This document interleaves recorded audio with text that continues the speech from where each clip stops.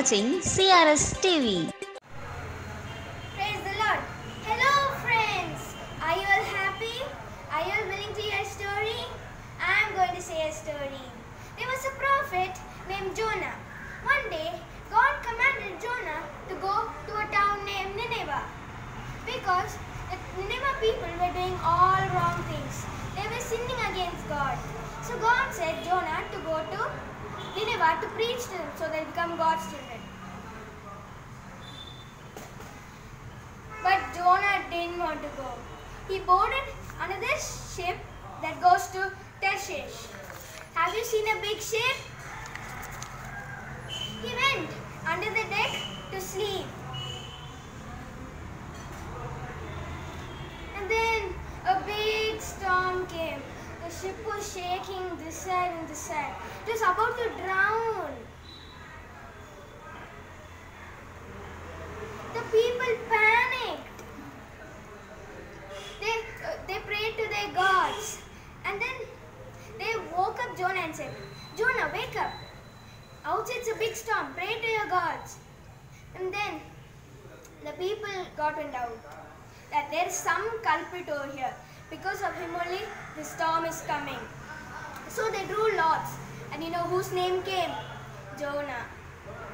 They asked Jonah, Jonah, what did you do? Why is the storm coming? And then Jonah said, it's all because of me. I disobeyed God. I didn't obey him at all. So please put me into the sea. Then only the storm will vanish. But the people didn't have heart to put him. So they put the cargo. They threw the cargo outside the sea. But still they couldn't control the ship properly. Then without any other option, they put Jonah into the sea. And then the storm vanished. And a big fish swallowed Jonah. And the big fish is none other than a whale. Jonah was 3 days continuously praying to God. He was asking God forgiveness.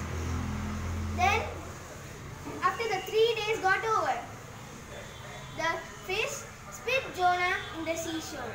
And then Jonah thanked God and he went to Nineveh and he preached to them and they became God's children. So friends, from this story what do we understand? When God says us to do something, we must do it. If you don't do it, God will punish us.